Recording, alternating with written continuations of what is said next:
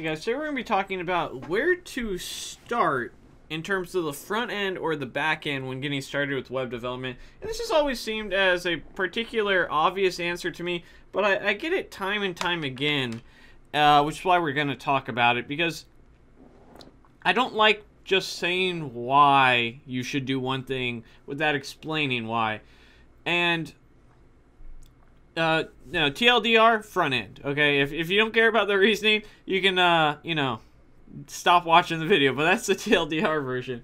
But why? So why should you learn the front end over the back end?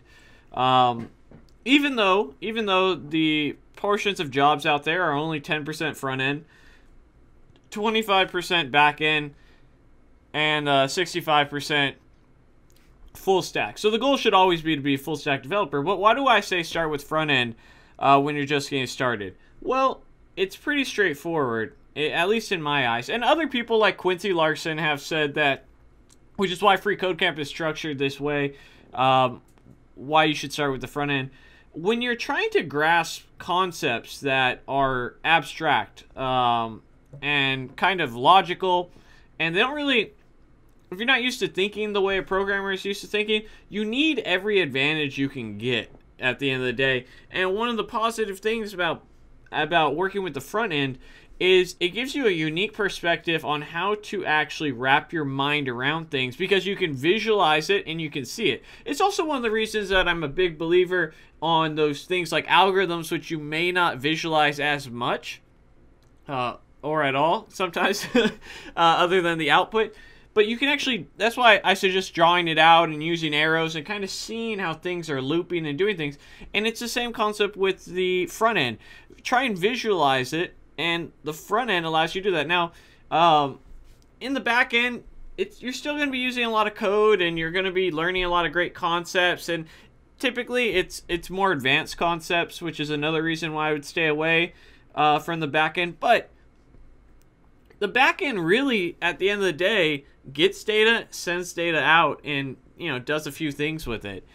So you're going to get typically just a data object or just a variable back, and it may be very hard, or not maybe, it is very hard for someone who's just starting out to learn all these new concepts and maybe not get the handicap that they should get. In terms of the front end, you'll actually see when you're developing in the front end, you have to connect with two things: HTML, CSS, and your JavaScript, right? On the back end, you might have to connect with the database, so you have another advanced topic. You're gonna be another item, and databases are much harder than HTML and CSS. And when learning, NoSQL or SQL databases, you may not know where to even get started with back-end technologies. While when the front end, you'll typically get the same answer: HTML, CSS, and JavaScript. That's the front end, and then it gets more advanced from there.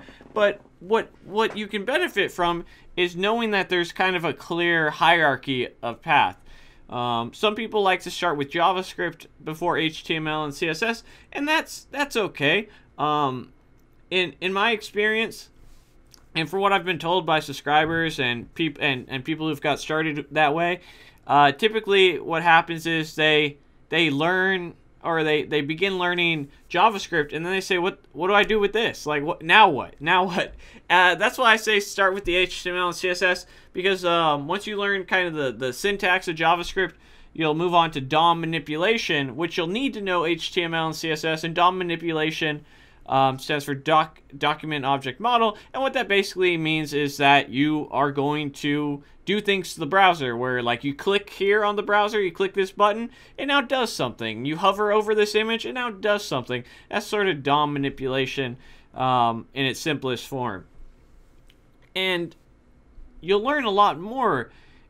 And I just, not that you learn a lot more, you'll learn different subjects, obviously, front end and back end, but when something fails in the HTML and the CSS, you can tie it back to your JavaScript very easily. It's much harder to debug in the back end, and there's tools for front and back, but it's much harder to debug in the back end, generally speaking, than it is the front end. So if you're just getting started, I really encourage you to start with the front end and then move down to the back end once you feel comfortable, or once you feel like you've built up a sufficient front end portfolio.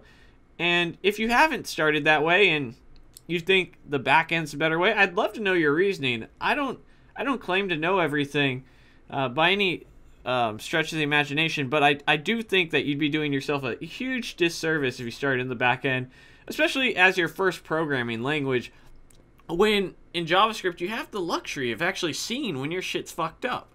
And I think that's that's a great thing that you should take advantage of. But as always, guys, thank you for watching. Leave me your questions, comments, all that good stuff in the comments. I guess that's the only place you really can leave it, or tweet me, whatever. You can join our Facebook group, Code Tech and Caffeine. Lots of great stuff on there, and support me on patreon.com/CodingTutorials36. I appreciate you guys watching the video. Stay motivated, keep working hard. See you guys next time. Hey guys, thanks for watching the video. If you're interested in coding bootcamp, check out devmountain.com, where housing is included in your price of tuition. And don't forget to like, comment, subscribe, and share, and support me on Patreon. I'll see you guys in the next video. Thanks for watching.